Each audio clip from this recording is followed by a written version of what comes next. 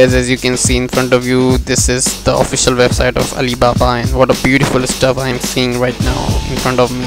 You can see all stuff, whatever you want, just one click away to have in your hands. So there you can see, this is the website. What I'm gonna do next, show you how to log in, and you can see here on Alibaba, and then sign in, join free, then order, and then you gotta you have to go for this, and then you can see Google, LinkedIn, Twitter, Facebook. Fortunately I have all of them.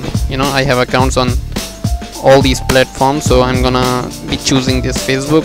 And you can see you have to have the Facebook open in another tab on Facebook. So I will continue to hit to make an account on Alibaba, connecting my Facebook to Alibaba. So you can see here I'm officially logged in, just because my Facebook was opened in another tab on this very Chrome.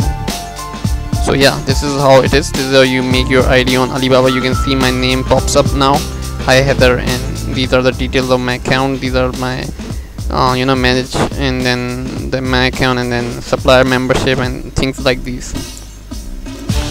So this is how you make an ID on Alibaba. And someone asked me in the comment section, and someone messaged me about Alibaba. Two reasons I'm making this video, and I hope this video solves your problem. If you have any question regarding this video, regarding Alibaba, AliExpress, regarding Daraz.pk, regarding all e-commerce website and web portals, do not forget to ask me in the comment section below this video. Thank you so much, and I will be seeing you soon with another video. Until then, goodbye and have a good